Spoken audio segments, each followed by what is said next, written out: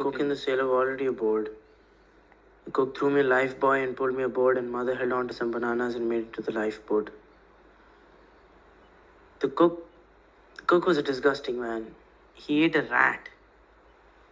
We had food enough for weeks, but he found the rat in the first few days and he killed it, dried it in the sun, and ate it. Such a brute, that man.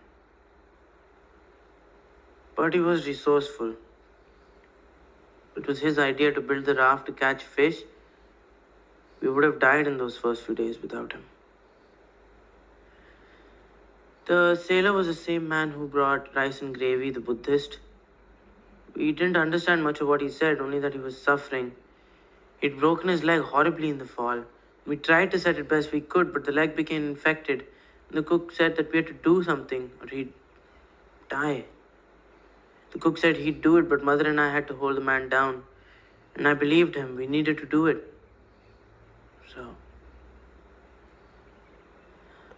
I kept saying, I'm sorry, I'm sorry. And he just kept looking at me. His eyes were so... I'll never understand the point of that man's suffering. I can still hear him. The happy Buddhist. He only ate rice and gravy.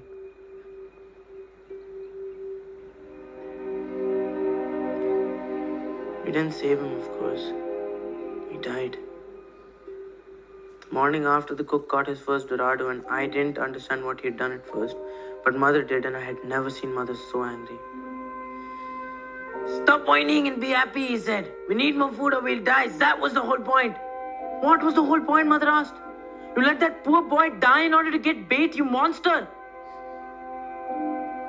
The cook got furious. He started towards her with his fist raised, and mother slapped him hard right across the face. I was stunned. I thought he was going to kill her right then. But he didn't. The cook didn't stop at bait either, no. The sailor,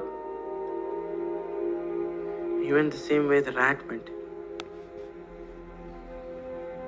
The cook was a resourceful man.